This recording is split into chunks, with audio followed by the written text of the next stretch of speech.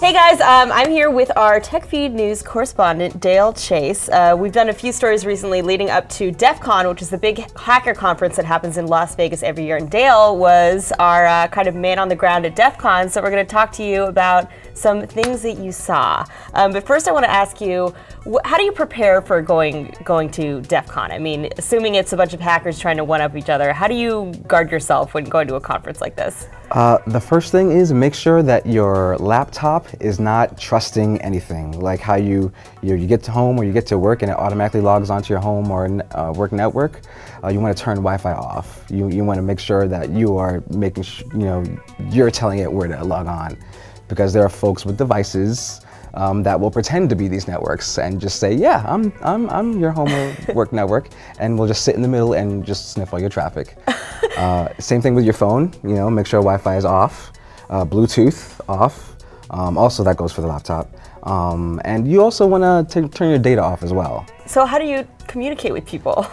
It is tough. I mean, I was in a situation where I was trying to, keep tabs on some other folks. We had a little Google kind of thing going on. And so I kept my data on, and just tried to keep an eye on things. But yeah, you really should turn it off. Yeah. And you were also telling me earlier about a wall of shame. Yeah, that people don't want to be featured on. Yeah. So there's a network there that that a Wi-Fi network or LAN network that's free to use for folks. But if you're doing things unprotected, your information will get snagged and posted on this huge projection in one of the contest areas. Called the Wall of Shame, where they'll post your IP address and your email address and maybe some other information, Yeah, it's a long-running thing. Yeah.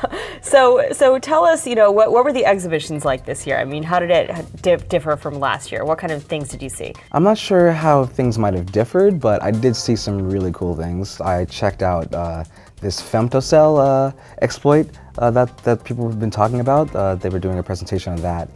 And it's really incredible how these consumer devices now that, the carriers are giving to people and, to extend their cellular range are actually really vulnerable to some nasty things, like easily cloning phones, eavesdropping on phone conversations, SMS, and grabbing your data is also possible. They just haven't bothered decoding it yet. They'll get to it eventually, yeah. I'm sure. And I also know that it's not strictly computer-based hacking there. No. All kinds of... Learn how to pick locks. Yeah. I even bought myself a lockpick set, determined to learn this year. Lock picking, tampering with seals like envelopes or kind of things that you'd find on your blueberry containers, that kind of stuff, or anything that you go to the store and you say, okay, this looks like it hasn't been opened. They're coming up with ways to open it and shut it down again without you knowing. Oh my God. So who attends Defcon? Is it mostly white hat type hackers, or is it kind of a mix of people? It's probably a mix, but predominantly white hackers. It's folks who realize that society is moving towards this very electronic, computer-driven society, and people need to be aware of the dangers of applications that aren't locked down, not secure, and they're just trying to spread the gospel essentially and share ideas with each other and kind of push the envelope as far as making things more secure.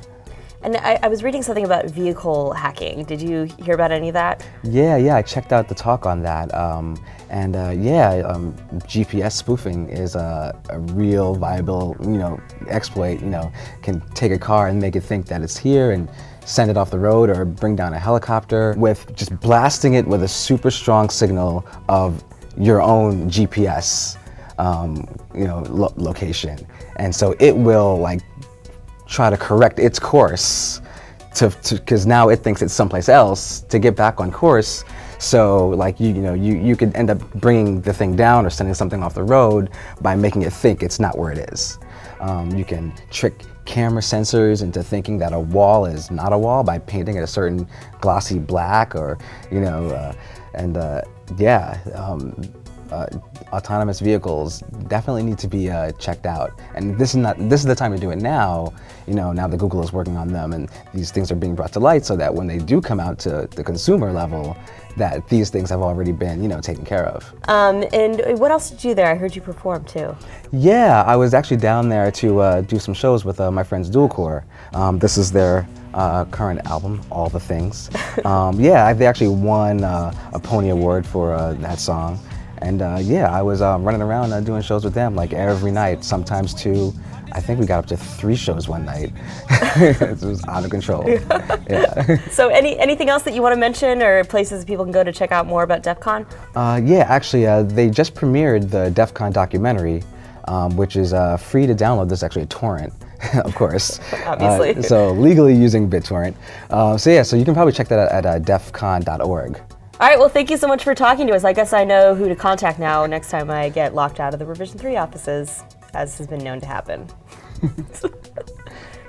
Not me. Yes. Anyway, questions, comments, as always, leave them in the section below, and we'll see you guys later in the day.